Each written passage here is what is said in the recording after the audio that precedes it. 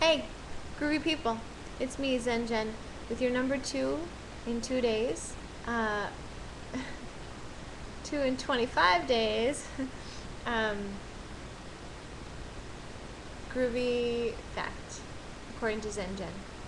That's me. So, number 2.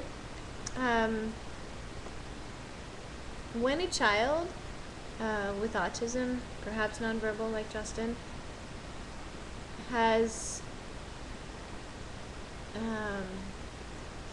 behavioral outbursts due to the fact that they have some escalation and the cause is unknown, they automatically go to a psychiatric hospital which treats psychiatric specific illness, meaning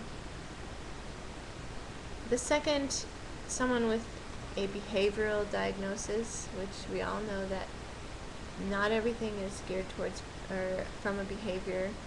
Sometimes it is your body is unable to regulate, so therefore behavior sounds intentional, but to me sometimes neurological things can create behaviors. It's a very fine line between psychiatric and medical, yet a psychiatrist is a medical, is a person with an MD, and additionally they have their psychiatry training.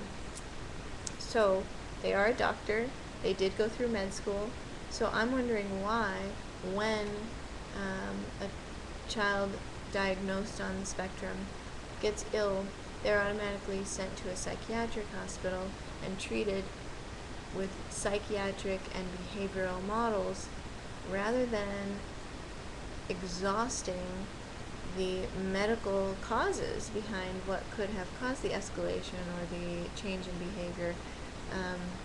It's typically treated with psychiatric meds, and sometimes there are underlying reasons that are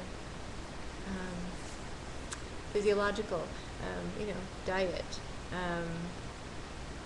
glucose sensitivity, allergies, many, or brain activity.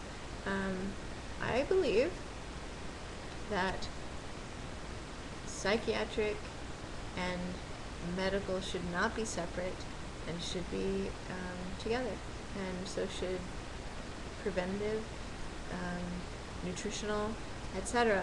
All of these things don't have to be separate in the world of autism, where it seems that there's several schools of thought, and for instance a psychiatric doctor would go, well, we don't do that here, we do this, and okay, but we, parents of kids on this giant, wonderful adventure, want the best care for our child, and therefore all measures should be exhausted before giving a child psychotropic meds.